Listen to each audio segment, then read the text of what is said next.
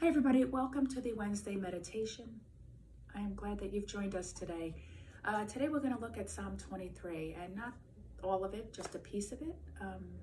But Psalm 23 is a very familiar psalm. It's probably the most famous psalm, and sometimes when things are familiar to us, we stop hearing the words. You know, a familiar song or something, you don't really hear the words anymore. So today I'm going to read Psalm 23 from my original translation of the Hebrew texts. And hopefully you can listen and hear something a little different in this. So, Psalm 23. The Lord is my shepherd. I shall not lack or decrease in any way. In pastures green, he makes me lie down. Beside waters peaceful, he guides me.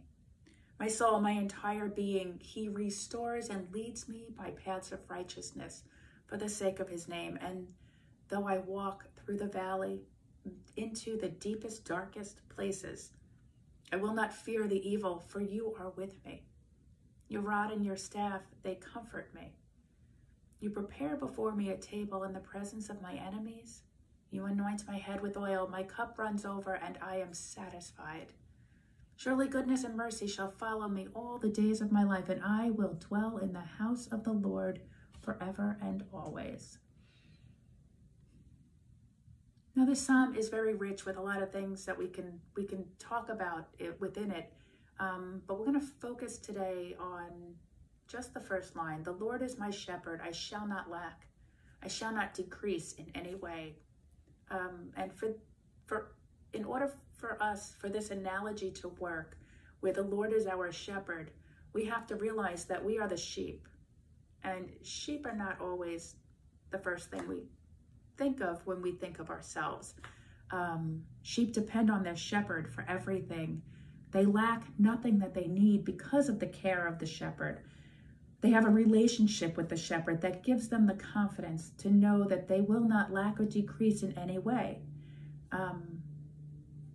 Now, our society doesn't teach us that we should be depending on a shepherd of any sort, on anybody of any sort. You should depend on yourself. You should be independent in order to succeed and get anywhere in life. And in order to be okay, you need to depend on yourself a lot. And this is what our society kind of teaches us. But I can't help but think that as we navigate the minefield of our lives, there's plenty of room for disasters. This is true even if it wasn't 2020. The everyday chaos and busyness of our lives takes its toll on us physically, mentally, and spiritually. You know, the pressure to do well in school or in your jobs or just in your life in general can be crushing. That pressure, the pressure to take care of your family or to get everything done every day and every week, that pressure can build up. Those pressures are abundant in our lives. And we put it on ourselves, and other people put it on us. And we can't handle that alone. We're not made to.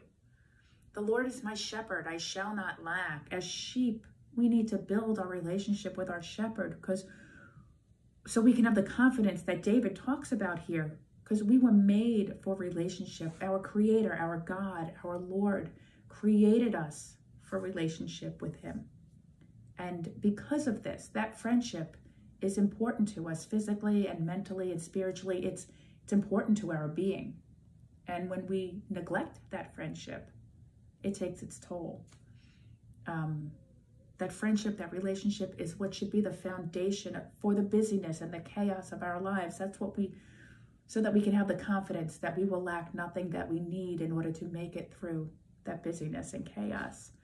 God is our good shepherd, and as it tells us in this psalm, and with God we lack nothing. The first verse is key here. Friendship with the good shepherd gives us an abundance of spiritual sustenance. And when our spiritual energy feels depleted because of the chaos and the busyness, or because it's 2020, and we get burned out from the stress of our daily lives, then we need to tap into God's power, God's abundance of power through prayer or meditation, through Sabbath, or however it is that you connect with the shepherd, however it is that you rest in the shepherd. We all have difficult decisions and busy lives, and 2020 has not been good to any of us. And this shows in the actions of those around us and in the action in our own actions. So I challenge you this week to begin a new practice from now until the end of 2020, just to kind of help us finish strong. And spend 15 minutes a day at the beginning or the end or in the middle, wherever you have 15 minutes where you can just relax and breathe in the friendship of the shepherd. Turn off your phone, do something that helps you feel God's presence every single day and build the bonds of relationship and friendship with the shepherd so that you can be sustained in the valleys of your life, so that you know and you have the confidence that you lack nothing that you need. With the shepherd by our sides and in our hearts, we will lack nothing. And we could all use a little more help getting to the end of 2020. Let's close with praying Psalm 23 in the original Hebrew. I find it beautiful in the original language, but excuse any mispronunciations because, as you've all heard of broken English, I think I have perfected broken Hebrew. So here goes. Let us pray. Adonai ro'i lo echsar, bino deshe yarbitseni. Almei manohot yenahaleni.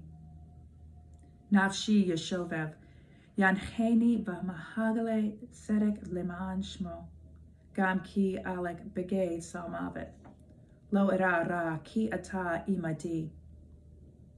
Shibtecha umishantecha haima yenahalmuni, ta'arot lefanai shulchan neged sodorai.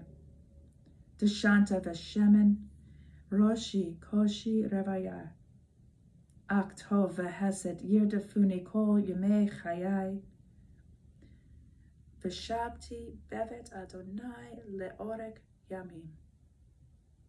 In Jesus' name, we pray for the bonds of relationship with you, Lord. Amen. I hope everybody has a good week, and you can reach out to me if you need some suggestions on some spiritual disciplines that you could try in order to grow your relationship with the Lord the bonds a little stronger, so that you can have the confidence that you lack nothing. Have a good week.